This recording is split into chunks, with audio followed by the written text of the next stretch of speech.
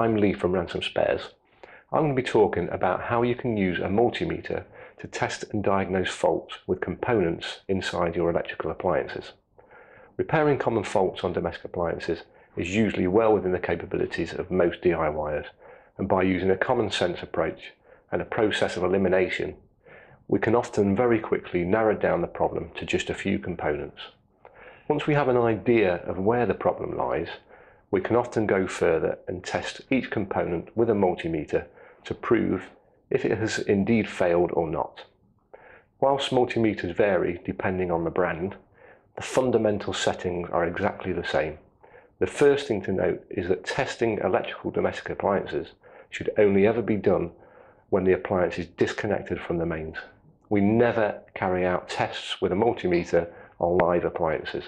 There is absolutely no requirement to do this. For that reason, we're only interested in one setting on the multimeter, which is the resistance setting.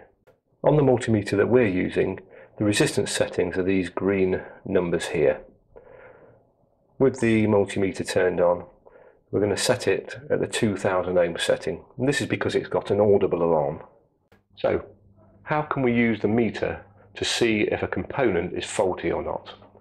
I'm going to demonstrate using this plug and cable.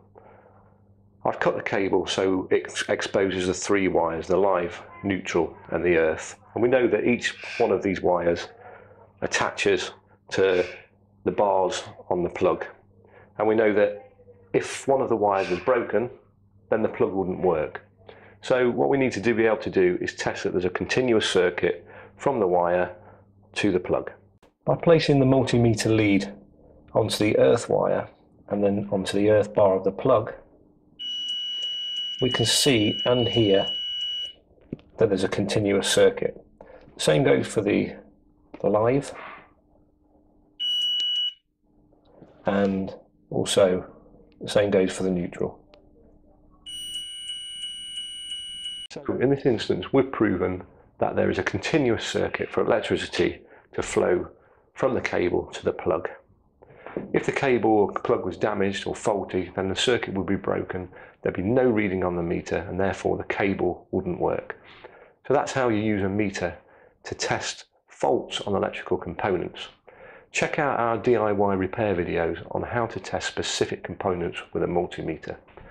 I'd like to thank you for watching, and remember that the multimeter and all appliance spares can be found on the Ransom Spares website.